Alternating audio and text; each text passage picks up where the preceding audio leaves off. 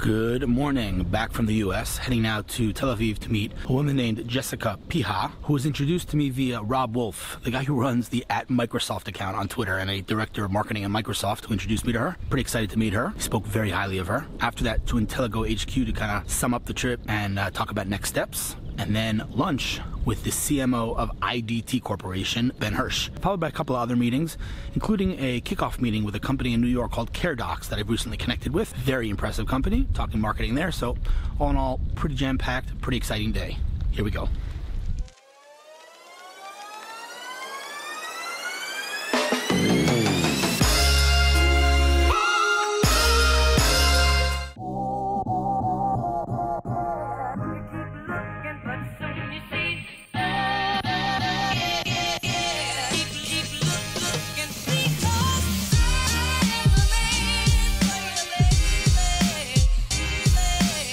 Change of plans. I'm meeting Jessica in Petach Tikva by Intelligo. Here's Intelligo offices right here. And I figured, why not move our meeting to here instead of Tel Aviv so I don't have to worry about Tel Aviv traffic.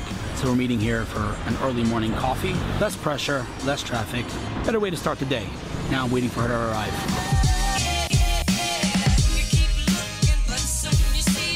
Great meeting with Jessica. Super high energy. Say hello. Yo, what's up? Hi! I told you. I just said you're super high energy. It's as if we planned that. That was fantastic. Rob, man, I love you. Great intro. Thank you for that. Now she's going to meet some top dogs in the VC space in Israel. What's your website? www.jvpmedia.com. And it was a pleasure, Hillel. Thank you. He had so many great things to say. Wait. Hold on. I'm not here to plug me. I'm here to plug you. But hold on one second. Great juju. And I have to say, good energy and great juju. Wait. Let me just ask you a question. Why do people say www? I don't know. I was just wondering. No, it's not you. People always say that. I'm like, if you don't write www. Anyway. Okay. It was awesome to meet you. Let's go get you your get, and we're going to do it again soon. We'll do a real interview next time. Sounds good. Bye, everyone. Cheers. jvpmedia.com. Yes. Love it.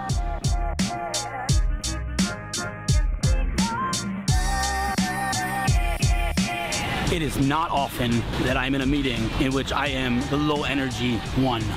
Holy heck.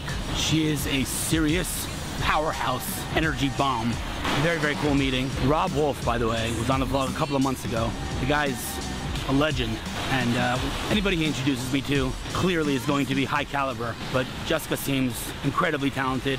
Very happy I got a chance to meet her. She's only here for a couple of days. Off to Intelligo to sum up the insane trip that was last week. I'm usually on the right side of this because I like to see the screen, but for you, man, I love you, so I made an exception. Who are you? I'm Ari Tuch, and I run BizDev for Intelligo. What is Intelligo? Intelligo is... I'm testing you now. Oh, yeah? I'm testing I love tests. It's the best. Intelligo is an automated background check platform. Essentially, background checks in general are very manual, old-fashioned, 50 pages, long, boring. Mm-hmm. We do them fast. We do them sexy, extremely user-friendly. And the need in the industry is just unbelievable. Across the industry, whether it's HR, you're hiring someone, you do a background check, whether it's pre-investments, VCs need them, whether it's politics, who's coming in, to our country. I mean, there's endless applications for background checks, and like Ari said, they're being done, super old school. Give me, just some buzzwords in terms of the tech that's being used here. We got NLP, natural language processing, we got machine learning. Semantics analysis. AI. We got it all going on, and you can run an entire background check in a matter of an hour to a day instead of 3 weeks to 3 months, basically. And that was what we were doing in the US. We were meeting across verticals. In the finance, that's what we were doing in New York, in the financial space. Then we were in Washington, obviously, and then San Francisco, HR and VCs, etc. And that's kind of what we set out to do on the 3-day trip that we were on, which was completely insane. But in general, as I've said many times, when I come here, I think we're in hyper productivity mode. I think what we get done in 1 hour, honestly, think about what we did in the last hour. It's completely nuts. But anyway, I'm going to Jem's now. I said I had to get him on camera, and I did, so that's good. He dragged me here. Yeah. I'm kidding, I love it. Put a gun to his head. All right, till next time, dude. Thanks. Have I mentioned how much I love Intelligo? Big fan. Big fan. Made it to Jem's with one of my favorite people. Who are you? I'm Ben. You're a regular on the vlog. I'm a regular. People will get fed up with me. Ben Hirsch, as I said, a marketing legend, CMO of IDT. I just want to tell you guys something. I've said this before, but I'll say it again. I'm a simple guy. Yeah, I could dream about Aston Martins, but one of my favorite vehicles on the road is this guy right here. I don't know why, but I love it. I love these cars. I don't know what it is about this car, but I love it. It's affordable. All I need is a Volvo. Look how beautiful that thing is. Anyway, let's go eat. I love Jem's. What I'm talking about. on cue. I love it, baby. Love it. Man, nice to see you. You're a star in my vlog, man, you know? Good. The man himself. All right, that's it.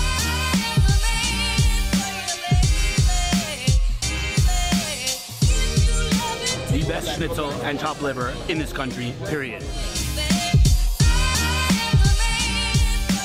One of my absolute favorite places to eat, Jem's Beer Factory, with one of my absolute favorite people. You know, I called you this morning on Facebook. I don't know if you saw my Facebook. You know, I do my morning pictures every morning, and I said I'm meeting a marketing legend. And you're probably, you know, knowing you, that might embarrass you and everything. But at the end of the day, I mean, makes me laugh. No, but Ben, let's be honest here. I mean, you're CMO of IDT. I mean, this company, you know, you guys are a beast. You're an absolute. Tell me, what is IDT? Okay, so IDT Telecom basically has got two divisions. We cater towards immigrants, right, and we allow immigrants to call home and send money home, okay, and to keep them connected with their families abroad. And that's a very powerful thing. And if you get into the spirit of that, you really feel like you're doing good. You're getting up, you're doing good, you're making people feel good. You're giving them the tools to be close to their family back home and to make their lives better. Isn't that one small part of IDT? Yeah, but IDT is an ecosystem. So now once you've got the customers, then that's called the retail division. And then the retail division takes those minutes that are generated and the wholesale division then resell them around the globe. So it's actually quite a global perspective, and it sells 30 billion minutes, making IDT one of the top 5 international carriers. And all of that is really nice statistics, etc., etc. But the organization, its culture, what it's trying to achieve, it's such a wonderful place to work, both because of the customers and what we're trying to achieve as an organization. You do amazing things, no question about it. It's really. By the way, really in Israel nice. too, you guys do amazing things. You give hundreds and hundreds of people jobs. It's like great. It's great. You've been there how long? Nearly 8 years. 8 years. It's a Yeah. lifetime. 8 years has my been. Lord. You know, it's nice. I've been challenged and excited. You've seen like a real transition in terms of telecommunication and telephony in general, I would imagine. Yes, I started my career really early at British Telecom. Then I moved to Orange, and I had an amazing time selling all the value-added services that we've talked I love about. when people walk by and see this monstrosity of the camera, like, what is happening? Is that CNN or something? Like, this is scary. Let me show you. People forget what this camera looks like. Let me show you what it looks like. It's like really scary. Look how scary that camera is. It's like a big mama camera. So everyone that walks out of a restaurant sees this thing on the table. They're like, what's going on here? Anyway, okay, so you know, you're there. You're running the entire marketing operation, which I would imagine. I can't actually even imagine what that's like. But that aside, you've kind of developed yourself a side passion. Let's call it that. And I can't remember the last time I saw someone as passionate about technology. I would say the last person I saw this passionate about technology was myself. Cool. And it's a very specific technology that I think most people would agree is the future. And I don't want to actually call it VR, AR. I think it's the next generation of the way we are going to interface with our computers. Yeah, I totally agree. I think we're going to live in a world where there is a real bridge between the digital world coming into the real world. I'm not a fan of people living in a false environment and spending their entire days and nights in a virtual space. I think that we're people. I think we need to mix. I think we need to be excited about the worlds that we live in. But I do think that the internet and the digital environments have been an amazing addition to our lives. And when you merge those things together, which is going to happen over the next few years, that's amazing. I actually didn't. I think you're actually onto something. I've never even thought about it that way. Because think about today, right? The addiction to this thing, right? What do people say? Like, get out of your phone and like you're in the real world, right? Interact with people. And today, these things are mutually exclusive. Maybe that is exactly why a company like Magic Leap that's doing mixed reality is so powerful, because using Magic Leap in its final version, it's not ready yet, I'll be wearing a pair of glasses and I'll be looking at the real world completely normally, but I'll also be looking at the digital world. Absolutely, and we can make this prediction now, because there's loads of people that I talk to and they say, oh, I'm not going to wear glasses, I'm not going to I'm not going to be a participant. We can tell you right here, right now, you will be. There is absolutely no whether, ifs or buts. People are going to be immersed in a mixed environment, and that's amazing. You know what? It's the same. I always say it's the same people that said, I don't want a TV in my house. When I was growing up, I was like, what's wrong with that person that had a TV in their house? Then it was, you know, why would I want a mobile phone? I want people being in touch with me. Then it was like, why would I go on Facebook? Then it was like, why would I let people know my location? Why? Privacy. All these people, like, they're fighting innovation and advancements in the world. You can't fight that. Absolutely, but it's not just the technology; it's the benefits, 100%. right? Well said, So the benefits associated with all of these things. When we had feature phones and people said, oh, I don't need anything other than voicemail. Well, no one even uses voicemail anymore. So we used voice, we used text. Now those things are passé, and we're all involved in new types of technologies, new types of benefits that those brings. When you combine that into the real world, life's going to get better. Right. And that's really cool, and that's something that both you and I are going to be massive participants in. I hope so. Two things to say. Number one, it's funny you mentioned voicemail, because that my first job, Converse was the company that invented voicemail, first of all. Second of all, last week, what day is it today? Today's Monday? Today's Monday, so it was last week.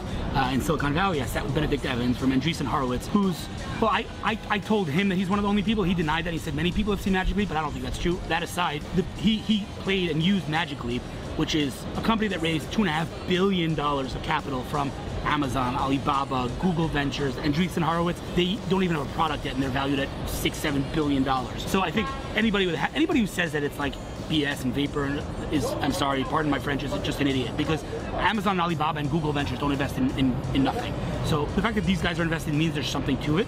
And he said to me, like, the technology is not yet ready for commercial use, it's too big, whatever it is, but the point is, if I'm able to look at a person in front of me, and while I'm looking at that person or the world, see an additional reality, the virtual reality, and see a character on the table while I'm looking at you, it's literally mixed reality between, the digital world that we live in, this thing let's call it, and the real world. That is so powerful. Absolutely. And that, I agree with you, is, so you were telling me that you were in New York and your sister Sandy, who have to give every time I interview you, this is number 3, this third time I interview you, I have to give Sandy a shout out. We have a shared love. Yeah, I have to give Sandy a shout out. Sandy hired me for my first job in tech, and literally I would say a monumental part of developing my career. So shout out to Sandy, who now works at allseated.com. Allseated. Very cool company. She brought you told me to. Yeah, so they're Allseated are doing some amazing stuff in virtual reality. Let's plug it.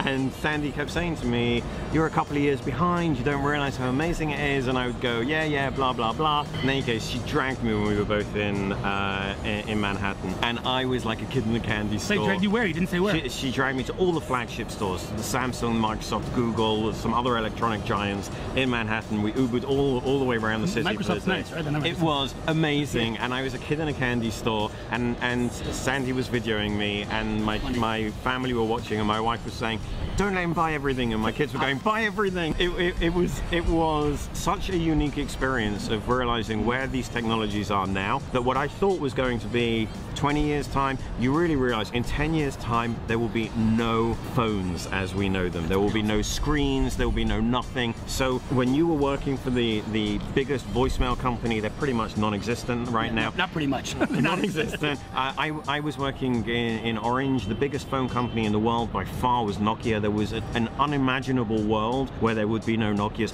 There's no Nokias, there's no voicemail company. There will be no phones in 10 years time. I'm gonna push back on the no Nokias thing. They're making some new phones that are pretty cool, but that's a topic for another time. But anyway, the concept being, and so where's this going? Anyone's got any great thoughts, etc.? He's your man. He's your man. I just want to tell you one thing. I'll actually never forget the first time I tried Oculus. I was at a conference, and there was like it was way early, and there was like a booth, and they had the Oculus there, and I sat down, put headphones on me, and he put the Oculus on me, and it was a roller coaster. Right. And I got up afterwards, and I felt dizzy. Yeah.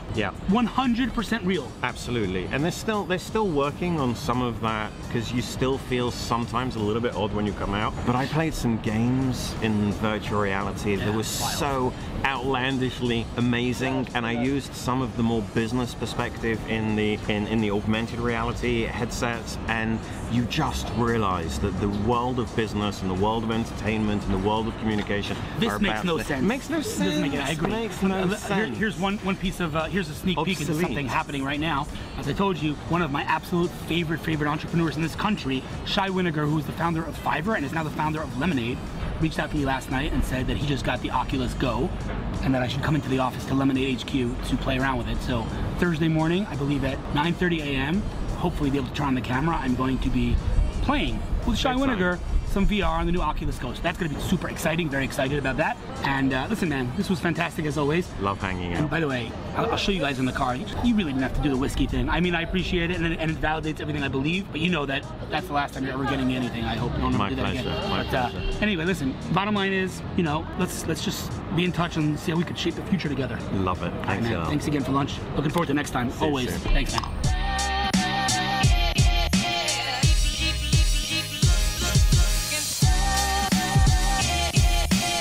don't know very much about whiskey, so maybe you guys can tell me, but this is what he brought me. Super cool of him to do it, but I like my occasional whiskey, but absolutely not an authority on this stuff. All I know is that I cannot stand when it's smoky. I don't even know if that's what it's called, but anyway, Ben's awesome. I hope that was able to be communicated in our interview. I think this is literally the third or fourth time I'm interviewing him on the vlog. He's a real deal. Now back to J'ms. You know, getting this whiskey from Ben made me think, and I said it to him. It kind of validates everything I believe about business, which is, you know, if you help someone in business, you do good for others, sooner or later, and it might take a month, it might take a year, it might take a decade, they want to do good back to you. I've been helping him with some stuff, just kind of brainstorm, and, you know, he's a friend, so I obviously didn't expect anything. He didn't, you know, literally just brainstorming, but like, you know, he was traveling, and he felt, for whatever reason, he felt, I have to buy Hillel something. And you know, in this case, it manifested in whiskey. And that sounds funny, but in reality, when it comes to business, I always say it, and I sound like a broken record, but if you facilitate success for others, you do good for others, whether that's a stupid intro to your uncle who invests in their company, or, you know, an introduction to the press, or whatever, it doesn't really matter how small or big it is. But if you do good for others with zero expectations, it will come back, period, full stop. And again, this today manifested in whiskey. I'm not complaining, but I basically built my entire career on that, so just kind of maybe a little bit of a corny cliche lesson, but it really is true. That's all. Today was a great day, and tomorrow is going to be proof day, so I will see you then. Have a good one.